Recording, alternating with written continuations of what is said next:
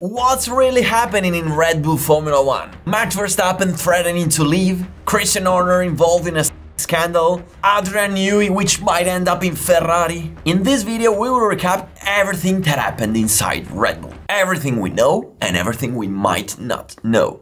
Apparently everything is starting in February, with the breaking news that Christian Horner might be involved in sexual harassment with one of the Red Bull employees. First of all, I want to say that this is a very sensitive topic, because what's involved is the private, and I mean private, life of two people. There are their families, their colleagues, and thousands of other people involved. So there is a private world that must be respected, and we will do our best while reconstructing the story. So in this video I want to focus as much as possible on what's happening inside Red Bull, because ever since the first reports came out about the complaint against Horner, journalists in Formula 1 paddock have pointed out one very important thing: that these sexual misconduct allegations might be part of a power fight inside Red Bull. It doesn't mean that they are necessarily connected with this power fight, however, it's sure that they have fueled it. Without these allegations, we probably would not be here today talking about Verstappen that might leave Red Bull. It was super complicated to put all the informations together. I will not link in the description every source, because if you search on Google you can find everything we're talking about. So, if we want to understand what's truly happening inside Red Bull, we need to start from the beginning. And I mean the real beginning. Our story starts with the Dieselgate in 2016. The Dieselgate? But what the hell has it to do with the Horner chats? You will understand soon. It's 2016, and the automotive world is being rocketed by a sensational news. The Volkswagen Group allegedly equipped some diesel cars with a control logic capable of bypassing the limits on pollutant emissions, except during the homologation tests. In other words, Volkswagen was lying about emissions. During the homologation, the car was in compliance, but then, when it went into the hands of customers, it was not. Well, the affair ends up in courts and on newspapers all around the world. Volkswagen ends up with a huge image damage and huge fines to pay, and therefore makes a drastic decision. Porsche and Audi out of the WEC, the World Endurance Championship. Just imagine that Audi was racing with a diesel engine, which by the way was a true gem. You know what? At this point, better to focus on the Formula E, which on an image level is more sustainable and cleaner. Well, years go by, Volkswagen Group recovers, and what do, the automotive makers, when they can spend money? They go back in motorsports, which is the best possible publicity for those who build cars. So at this point, where do Audi and Porsche, the two references of the group, want to go? Well, obviously they want to go in Formula 1. Yeah, because now we are in 2021, the incredible season finale of Hamilton against Verstappen, Drive to Survive, everybody watching Formula 1. Formula 1 is the center of the world, and Audi and Porsche want to be in the center of the world. They have one goal: to get into Formula 1 by 2026, when there will be the new power units, easier to design and more sustainable. Plus, they want to be in control of the team they will be racing with. They don't want to be just motorists. So in turn, both Audi and Porsche are proving the ground with McLaren, which in 2021 is not exactly doing well with finances. But you know what? McLaren always declined. You can be our motorist if you want, but the team remains ours. So at that point, Audi goes to Sauber and, to make it very simple, buys the whole company. All of it. In 2026, Sauber will become Audi. Chassis, engine, everything will have the 4 rings on it. Good. Audi got what they wanted, so we can take it out of our story. That leaves Porsche. Porsche also wants to get in Formula 1. And probably you don't know it, but they already studied a power unit from 2016 in great secrecy. But then nothing had been done about it, also because of the Dieselgate. So who can Porsche be together with? Well, with Red Bull, which actually is looking for someone to develop the power unit with. Wait, but Red Bull has Honda engines.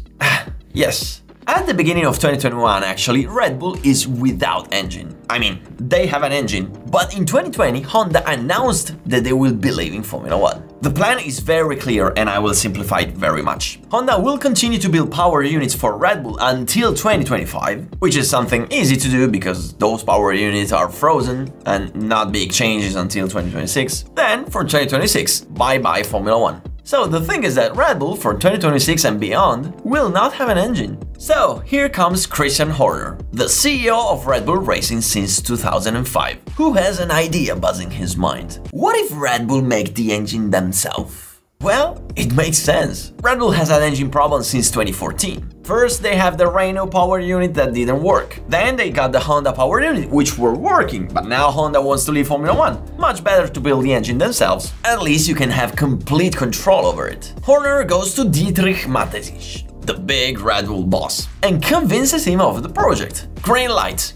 There's the budget to build the factory and to hire the engineers. Well, 1 year or so goes by, and Red Bull has set up Red Bull powered trains. Power Unit 2026 will be homemade. Well, there is a little problem. Red Bull has a lot of money, sure, but making a Formula 1 power unit is really complicated. It wouldn't be bad to find a partner, maybe a car maker. Well, someone is there. Porsche. Between the end of 2021 and 2022, contacts between Red Bull and Porsche are intensifying. Porsche's offer is very serious. We participate in the creation of the Power Unit 2026, but we also want more. 50% of Red Bull Racing. In short, a real partnership, something serious. That's going to be an unbeatable colossus on paper. Red Bull and Porsche together. So scary. Well, of course, things didn't go that way. And if we want to understand why, first we need to know how Red Bull Empire is structured. The Red Bull Empire, since its founding in 1987, has maintained a very simple pattern compared to its size. Besides that it's huge. Everything is controlled by Red Bull GmbH, an Austrian corporation which is split in two parts as of 1987. 51% goes to Chaleo Jovidia, a Thai entrepreneur, while 49% goes to Dietrich Mateschitz. But wait, wasn't Red Bull GmbH owned by Dietrich Mateschitz? I mean, when he was at the races, everybody was talking about him. He was the big boss. Well, no. Dietrich Mateschitz is the man that created Red Bull and made it a unique company in the world, but the majority of Red Bull is owned by Chaleo Jovidia, the Thai entrepreneur who created Krating Daeng, the drink which is at the origin of Red Bull. Mateschitz met this man on a trip to Bangkok, and from there the venture began. Red Bull is mostly Thai. Okay, so in 2022, the moment where we stopped our story, Red Bull GmbH controls an endless series of companies. In addition, obviously, to selling cans, Red Bull Cola, Red Bull Organics. For example, Red Bull sells clothes under the Alpha Tauri brand. They have a record company called Red Bull Records. They have interest in many sports, like the Red Bull Leipzig and other big soccer teams. And then they are in Formula 1 with the two teams, Red Bull Racing and Virtual Cash App Racing Bulls, VCARB if you want to say it short. So, the CEO of Red Bull GmbH is Dietrich Mateschitz, and although he is the minority partner, he runs everything because he has a very strong connection with the Jovidia family, even with Chaler, which is the son of Chaleo, who after the death of the father in 2012 inherited their 51% of the company. So, the Thai side, although has the majority, left the control of the company in the hands of Mateschitz. On 22 October 2022, Dietrich Mateschitz passes away. This is a huge blow for the Red Bull Empire, because when Mateschitz passes away, a huge power vacuum is created. Why? Because having Mateschitz such a strong bond with the Jovidia family, as far as Formula 1 was concerned, he had total control over it. That was a smart move from the Thai family. Something like, Dietrich, you know much more than us about Formula 1, so we trust you, do whatever you want. And I can say that he did quite well. So, the moment Mateschitz passes away, there is a power gap. His shares, 49% of Red Bull GmbH, go to his son, Mark. But the control of the Red Bull GmbH is divided among several executives. In particular, we are interested in Oliver Minzlaff, the CEO of corporate projects and new investments. So, Red Bull Racing, Racing Bulls, and also Red Bull Powertrains fall within the part of the group controlled by Minzlaff. Wow, well, that's a problem. because Red Bull Racing already has a CEO. It is Christian Horner, who has always been used to dealing directly with Mateschitz. And Mateschitz, in turn, has almost always given Horner full control over it, exactly like the Thai family did with Mateschitz. The only condition of this control was that he had Helmut Marko on his side. Helmut Marko always had a smoky position inside Red Bull Racing. He was close friend with Mateschitz, and he always had been a counselor in his Formula 1 adventure. Helmut Marko advised Mateschitz as a former driver. He managed all the Red Bull young drivers, and he was involved in many political issues and decisions in the paddock. He was what we can call a great eminence. This balance worked until Mateschitz's death. After that, something broke. And in these days of chaos inside Red Bull, we understood what broke. The civil war in Red Bull Racing House, according to various reconstructions, arose out of a power struggle. We can say that there were two factions in this fight. On one side we have Christian Horner with the Horner faction. After Mateschitz's death, Horner wants to keep control over Red Bull Racing. In fact, he wants to separate the team as much as possible from the rest of the Red Bull empire. His vision is a mega company that includes Red Bull Racing, which is the team where Verstappen is racing, Racing Bulls, Red Bull Powertrains, and Red Bull Advanced Technologies, which is the company that designs exclusive supercars, and, by the way, I don't know if you know it, they also design other extreme projects like the America's Cup boat Alinghi. Here, of this company, according to some reconstruction, Horner would also want to become shareholder, something like Toto Wolff with Mercedes. Because I don't know if you know it, but the Mercedes-AMG Formula 1 racing team is not owned by Mercedes. Only a third of it is of Mercedes, 1/3 is of Ineos, and 1/3 is of Toto Wolff. So maybe Christian Horner wanted to do something like that.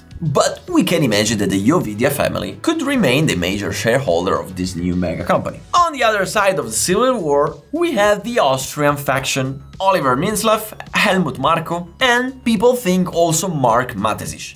I mean, Red Bull GmbH controls the team, and it's normal to think that they don't want to lose control over it. And in all this civil war, where does Porsche fit in? Well, it goes right into it. The Austrian faction, again according to the reconstructions, is in favor of Porsche offer 50% of Red Bull Racing in exchange of the collaboration on the power units. Christian Horner, however, on the other hand, doesn't want it. Doesn't like this at all. I mean, if you want to separate this branch from the rest of the company and own part of this mega company, how could he accept giving 50% of it to Porsche? Also, if Porsche wants to be a partner, don't you think that they might want to choose somebody else to rule the company? That means that Horner might risk to lose the position. Well, the Red Bull Foundations had this first big crack.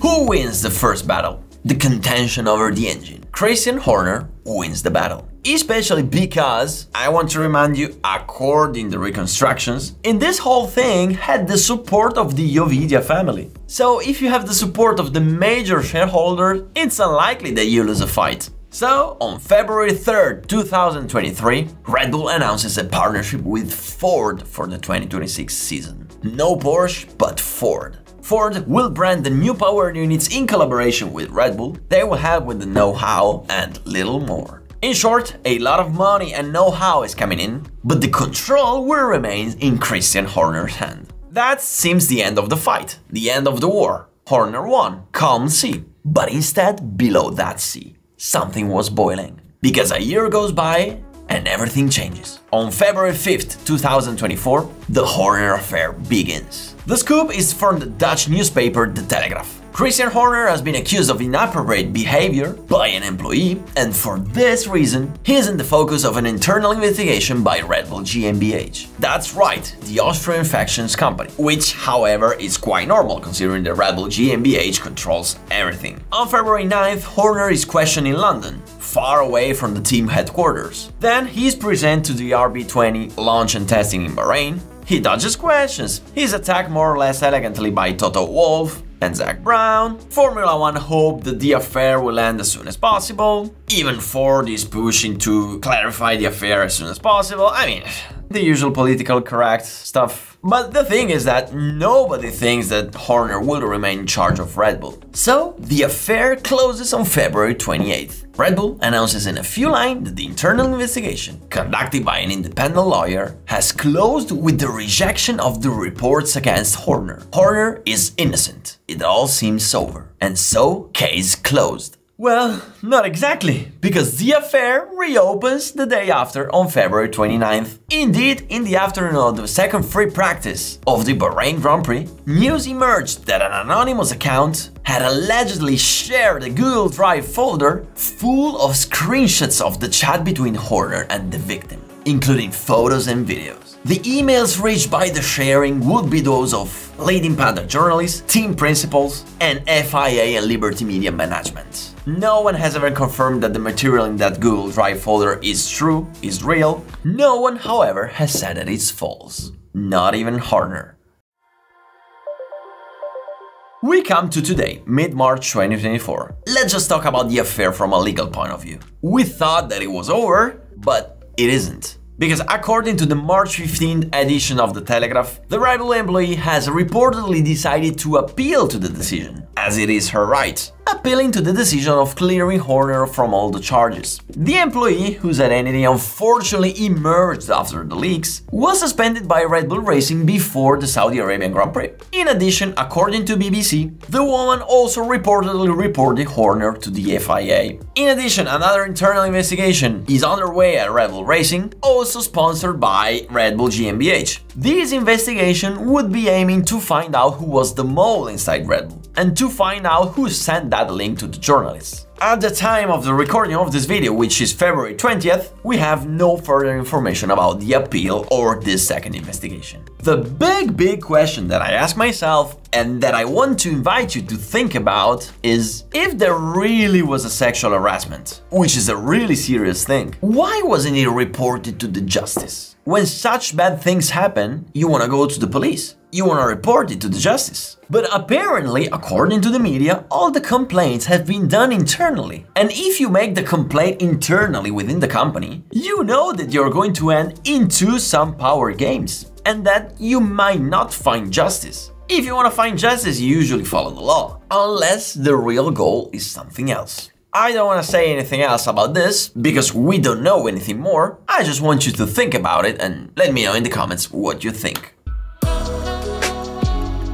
The story of the power battle, however, is not over yet, and who knows when it will be over, because after the Bahrain Grand Prix, Jos Verstappen, Max's father, said Horner must go. He complains, but this situation is his fault. If he doesn't leave, the team implodes. Mamma mia, Max's father saying something like that. An uproar broke out. In Spain, some reconstruction even emerged that Jos was having an affair with that Red Bull employee, supposedly harassed by Horner. Look it up if you don't believe it. They claim that this woman was involved in some kind of relationship with Horner and Jos. Then we go to Jeddah for the second Grand Prix, and during qualifying, Helmut Marko drops the bomb. I may be suspended from Red Bull and have to decide my future. It isn't clear what's truly going on. Maybe Marko is being investigated as the mole, or maybe that's just a counterattack from Horner. The important fact is that Max Verstappen for the first time takes a strong position about the affair. After the qualifying, he makes clear that without Helmut Marko, he might not remain in Red Bull. And there is also a rumor of a clause in Max Verstappen's contract with Red Bull, which states that if Marko leaves, Max Verstappen is allowed to leave if he wants. This is a true earthquake for Red Bull. And indeed, on the race, the dust settles. Oliver Minzlaff arrives at the circuit and meets with Marko, and coming out of a meeting, Helmut Marko says, "I remain here and we have to calm the team." It might be a coincidence, but the day after the race of Jeddah, a meeting was scheduled in Dubai between Minzlaff and the Ovidia family, perhaps to settle all the mess. And Horner? Well, Horner went on the counter-attack about Max Verstappen's position with the phrase worth thousands of words: "No one is more important than the team." Wow! So the affair seems to be closed here. for the moment, because I expect to be making part 2 of the video, according to how things will go in the next weeks. There are still some questions unanswered, and I want to leave you with 3 big questions. Is it really all over? Will everything remain the same in Red Bull Racing with Horner in charge? Could any of the Red Bull engineers be so tired that he might leave? Somebody like Adrian Newey? Maybe in Ferrari? It's clear that the big teams like Ferrari could be really interested in hiring the best engineer nowadays in the world. We understand there is a civil war, but why Max Verstappen might be interested in leaving Red Bull now that he is winning? It doesn't make sense. I mean, it's clear that Verstappen doesn't give a damn about these power fights. He doesn't care, he just wants to win races. That's none of his business. Unless Max Verstappen sniffed what some people are saying in the paddock. Because in fact, some rumors are circulating that for the power unit 2026, Ferrari, Mercedes and perhaps Honda are much more ahead in the development. And so maybe the 4 Red Bull power units could not be that performing. So if you wanna win, you have to change team. And that might be the reason why Mercedes and Aston Martin suddenly became more interested in Max Verstappen. This was everything we know about the Red Bull case. I hope you enjoyed this video. If you did so, please leave a like, subscribe to the channel and let me know in the comments below what you think. Thanks for watching.